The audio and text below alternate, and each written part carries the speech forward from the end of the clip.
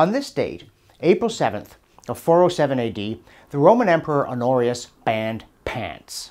And it went just about as well as you'd expect something like that to go.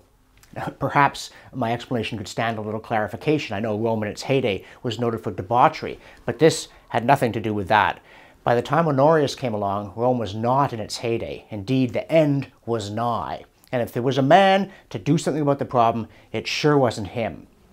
Instead, Rome was sacked on his watch for the first time in almost 800 years, only 3 years after his infamous decree.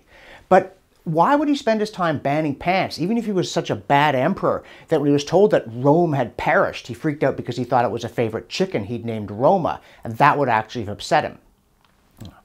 The reason he banned pants is that back then they were thought of as barbarian attire and not wholly without reason.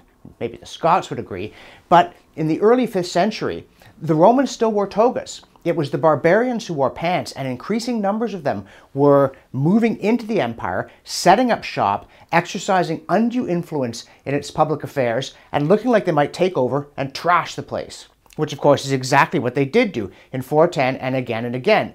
The Western Roman Empire was not long for this world at that point, at least as a political organization. So is there a lesson from the banning of pants, other than decrees about clothing are often futile? Yeah, there is. By the time you get around to doing something like that, it might well be too late. By the time you have barbarians in your streets flaunting their contempt for your civilization, walking around looking like they might be about to smash everything that they can't set on fire, you've let things slide for too long. A ban, not just on pants, but on having people who were not properly Roman more or less shoving everybody else aside, hitting them with their elbows, being too big and tough for you to dare to take them on, should have been dealt with centuries earlier, certainly decades. Again, I'm not saying Honorius was the man to do it, but somebody needed to do it, instead of letting things slide to the point that you ban barbarian outfits and everybody ignores you. 3 years before the barbarians, still wearing their pants, sack your city.